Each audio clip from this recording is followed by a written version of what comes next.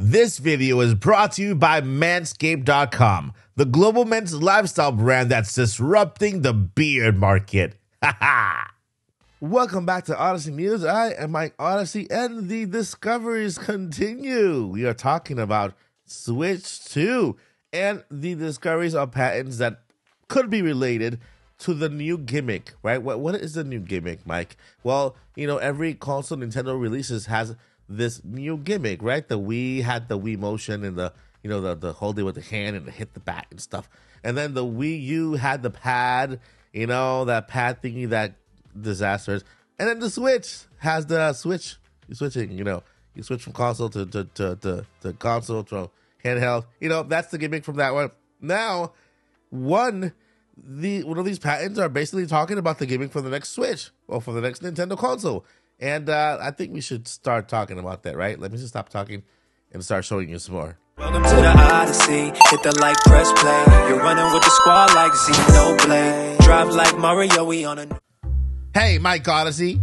Well, it's time to throw away that bulky beard trimmer you've been using for years that has dual blades, 10 useless guard attachments, and a bulky power cord. It's time to upgrade to the new Manscaped beard hedger trimmer and level up your beard game. I'm super excited to be one of the first to take a sneak peek at the beard hedger by Manscaped. Let's check it out.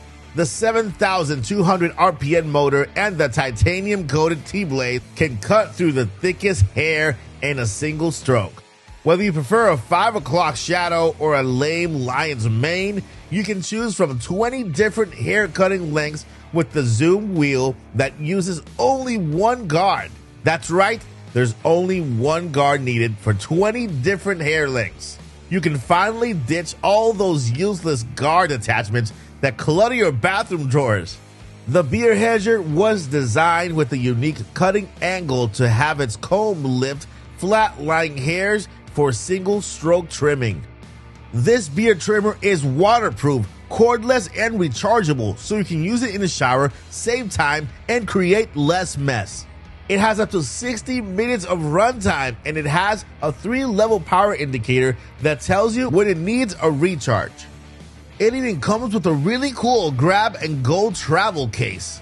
If you're thinking about growing your first beard, or you are a beard pro, Manscaped makes beard care easy. Go to manscaped.com today and get 20% off free shipping when you use promo code MikeO at checkout. That's 20% off plus free international shipping with promo code MikeO at manscaped.com.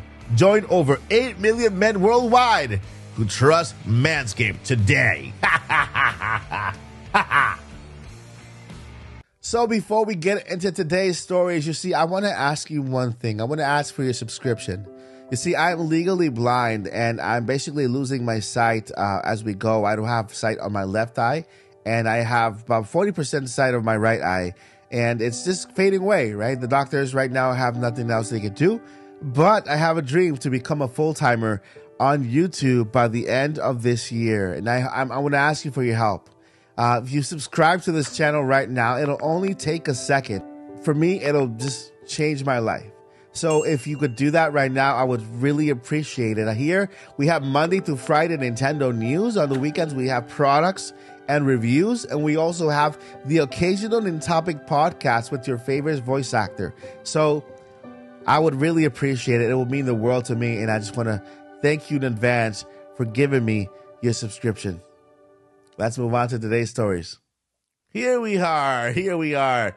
This is my huge list of patents that I basically have to go through over and over to find these patents that I found here for you, for your benefit and your edification.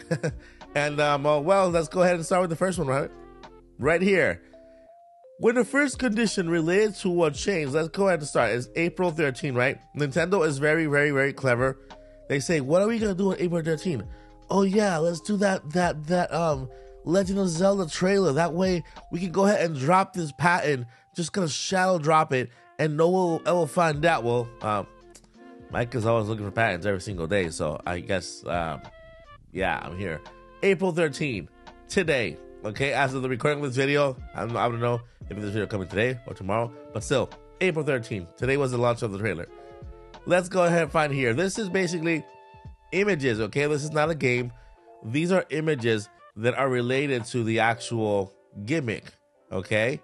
So if you see here, when a first condition related to a change in the position of a virtual microphone in a virtual space is satisfied, residual virtual microphone is placed at a position of the virtual microphone before the change in this position.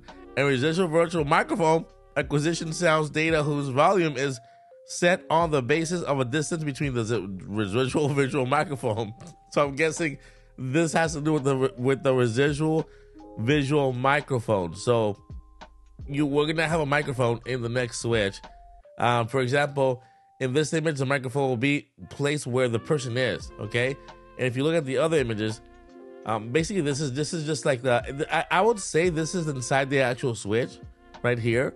The components of it, you got the storage section, the processor, the control communication, the controller right here. This is a controller, right? We got the image sound output, we got the speaker, and we have the display. Now, this is the thing. What is it missing? This is missing a display of itself. So there's a possibility that the next Nintendo console may not be able to dock. Maybe it's just a console that you use normally on TV, right? There's a possibility if this is a Switch, because right now the display unit, this will be the TV, this will be the speaker, and this will be the in and out of the the in and out of the signal HDMI cables. But yeah, here we have the same exact image for purposes. For example, there's a virtual camera right here, virtual microphone right there. That looks like it could be where the Switch is, right? And there's a whole bunch of images, but this is just the first one that kind of talks about that type. We have a microphone and a camera. Now let's go over to the next patent. This one has a little more information. Of course, it was also published today, the April 13, filed on September 21, 2022. And this one is called an information processing system transmits as output data at least any processing target event log and displays and generated base right? That's basically what you listen to. But here we have it. This is the entire base system of the next gen console. We have virtual game space. This is the console. Virtual game space. This is the console. These are the TVs back here. These are the controllers right here, right? These are the controllers. Server, I guess there's a server. We have two smartphones that can also be used. Okay, we've been through this patent many times before. When it comes to not this clear. This actually shows everything. This shows the consoles. This shows the controllers. This shows smartphones, and this has a representation of the server, because there will be more online interactive thingy. Like maybe you always have to be online to play games, just like Xbox did with the Xbox Series X or whatever, So they're always showing this type of server up there, this PC server up there, and then it's kind of connected towards consoles, right? These are TVs back here. These are the consoles right here, and then these are the controllers. Obviously, that's a controller. It actually looks like a Wii controller mixed with the Joy-Con. And maybe that's even the same shape of the controller, of the brand new controller, right? Maybe they're squared like that, right? Nintendo's kind of weird that way. But here we have what looks like the next gen console gimmick. Okay, virtual space game 2. There could be some VR into this, but this is the same exact image. It just kind of inverted there. I guess they don't want us to look at it too much because it gives out too much information. But here we have again. There's a processor, there's a memory, there's a communication unit, there's an output interface unit, okay, which is the display, the TV, game program, system program, log data, wireless communication, controller. You see this? This is basically the system. Now, this system right here is not dockable. I don't think this is if it's a system, it's not going to be a Switch system. It's not going to be like handheld and dock mode. I think it's only going to be dock, like every other console, right? And if this is the system that they're going for, then there is no more handheld on this part. Output device means wireless here and also display for the TV. And this particular system here, again, patents are what Nintendo issues when they want to protect something, right? This could be an idea for Nintendo to protect this individual thing they have here. Maybe they'll have one where you can dock it and take it with you, or not, and maybe they'll have this more powerful version of the console that is only played on dock mode. Who knows? But at least this one, I don't feel it's actually like the one you actually switch and take it with you and then you dock it, because it doesn't look like it has the components in order to dock it. It's just what it is: the controllers, the interface for the TV, communication, memory, processor, the game storage system, program, and all that stuff. We continue to look here. We see the same exact thing. It's just the same exact thing: game device, portable apparatus. Now, the question is,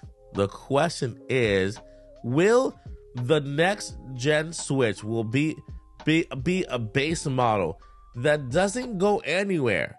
But if we can go up here, we know now that we can use our smartphones with that next gen console, and therefore that is the way that we play portably. As long as we have an internet connection, the server up here can also transmit to our phones. So therefore we have the console, we play on TV, it's connected to the server, to Nintendo Online account, right? So, and then the Nintendo Online account, you can also play on your smartphone, and thus your smartphone being the handheld version of your games. Okay, so that's what it looks like here. That this could be a new type of handheld system that doesn't use an actual handheld, but it uses your phone. Maybe Nintendo has kind of perfected the cloud version thing. Hopefully they did. I know Google Stadia had a really good one. The problem with Google Stadia is that they didn't have any games. Not that they didn't have the technology. The technology was phenomenal. I played it the entire time, but they just didn't have games. Then they shut down their Google development company for games, and then that's when it all went downhill. All their third-party companies did not want to develop for Google Stadia, and that's why it shut down. Not because they didn't have the technology.